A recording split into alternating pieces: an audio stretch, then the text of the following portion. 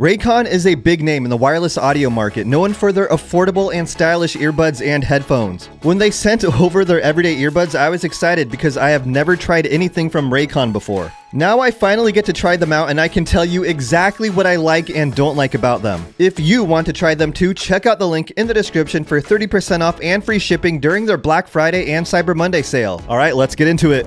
Here we have the Raycon Everyday Earbuds and the Raycon Everyday Protective Case. And as you see, my earbuds are green, and the case is Ocean Waves. Let's open up the earbuds first. We just peel away this plastic. And here we go. We have the Raycon Everyday Earbuds. We can just slide it open like this. There we go. It says power up. And what's inside here? We have a quick start guide, safety guidelines, and more. We also have the green charging case here.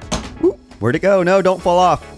It fell off the desk. So we have the green Raycon Everyday charging case. What's inside the case? We have the earbuds. Here they are. Hello, bonjour, hola. Is there anything under here? Yes, there is. There are 2 boxes down here.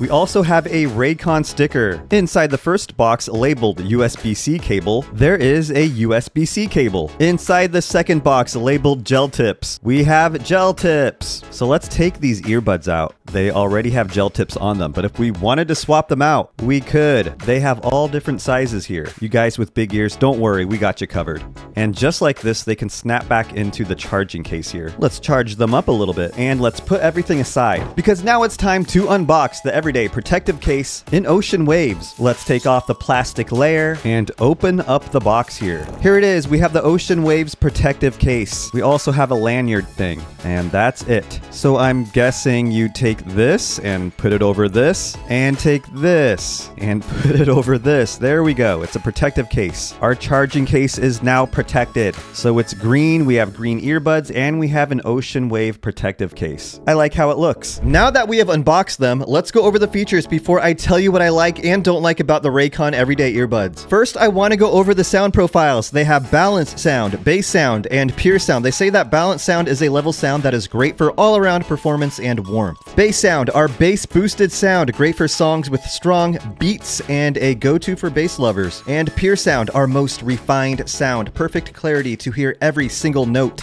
To switch between profiles, hold on to the left earbud for 1.5 seconds. You could go from balanced to bass to pure sound in a couple of seconds. It's that easy. They also have active noise cancellation, which helps you block out unwanted noises. All you have to do is hold the right earbud for 1.5 seconds. And there we go. ANC mode is on.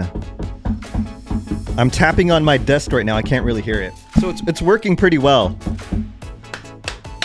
Now we hold it for another 1.5 seconds to go to awareness mode, to switch over to awareness mode. Enhance and stay connected to the world around you by amplifying external noise.